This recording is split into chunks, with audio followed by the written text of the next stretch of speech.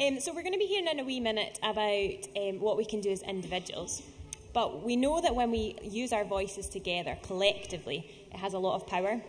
So we wanted to think a little bit about what we as a church, as a body of people, could do for climate change. What can we do together?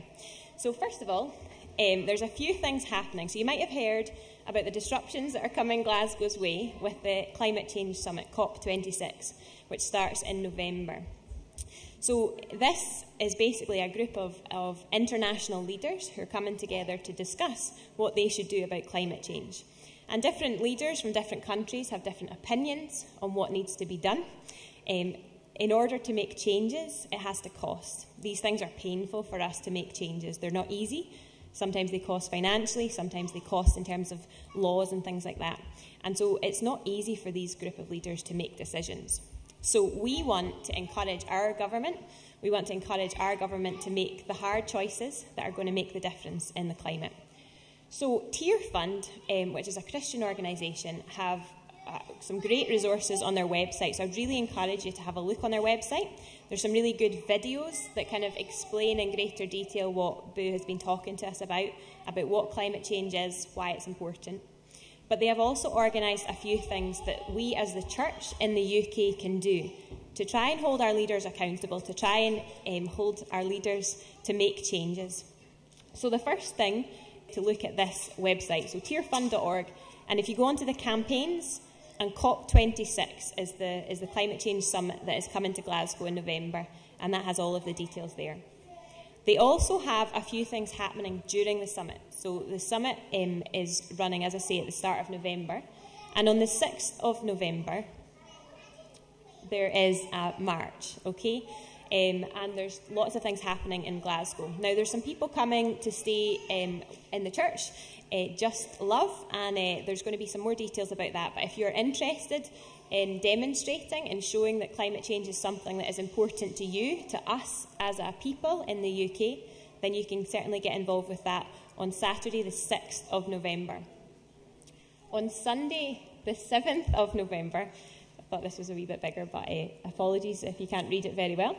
On Sunday the 7th of November, Tearfund are also live streaming a church service.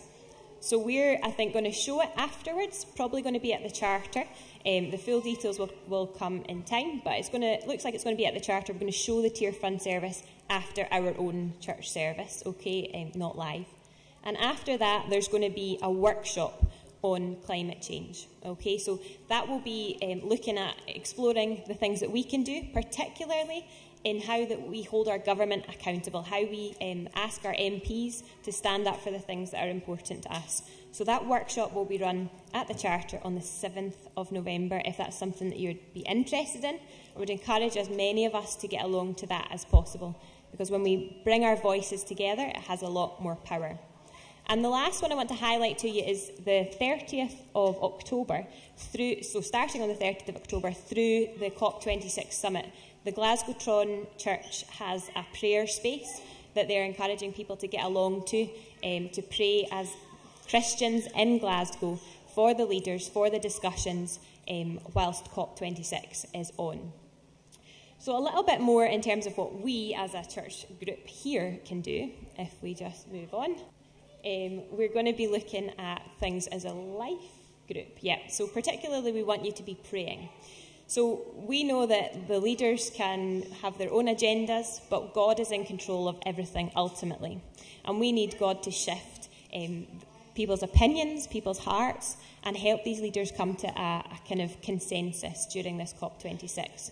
So I'd encourage you in your own kind of personal prayer times to be praying.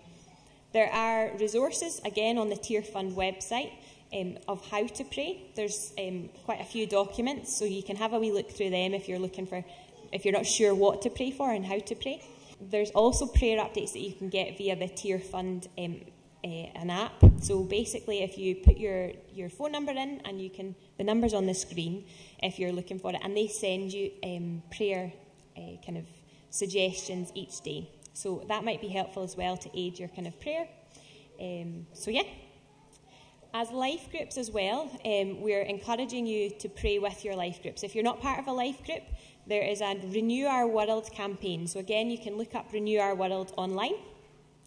and they have a kind of prayer slot, so you can sign up for prayer slots, and they want to see hundreds of people in each hour of every day during COP26 praying for the summit. As life groups, some of the life groups up here have signed up for specific times, so we encourage you to speak to your life groups and encourage you to pray together for those things. And also having a think a little bit more, what can you do as a life group? So there's lots of things, and we'll be coming on to that as individuals. So you could be thinking along the lines of litter picking, you can be thinking along the lines of switching off electricity, and what can you do together to combat climate change? Because we're always more powerful when we are together. If you're not in a life group, can you gather some friends together? Can you be thinking about praying together, about tackling climate change together as a group?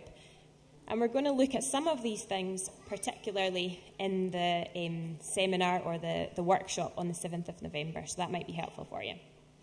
We want to think about advocacy and that concept of holding the government accountable.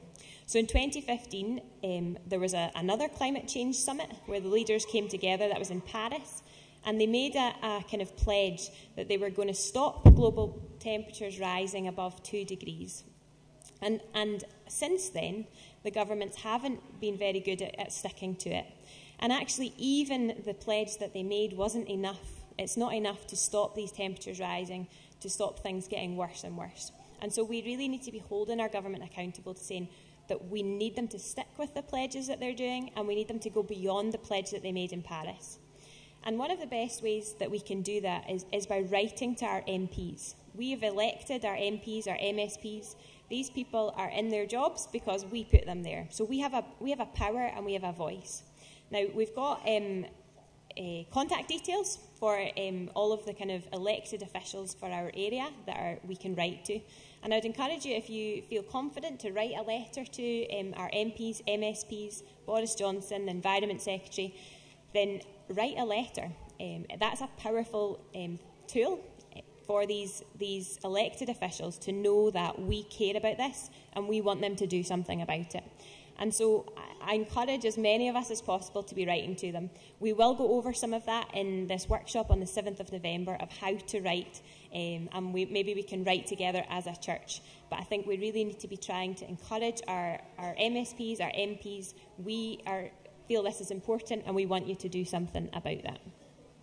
I think that might be the last one. So for this one, we also have a petition that tearfund are running. So it is available on their website, but if you have smartphones with a QR code reader, then I encourage you to get out your QR code just now, and if you scan the QR code we've just made, then it'll take you to the pledge site for this petition. So again, this petition will be going to the government and asking them to hold it accountable. This is your opportunity to get your phone out in church. Take it.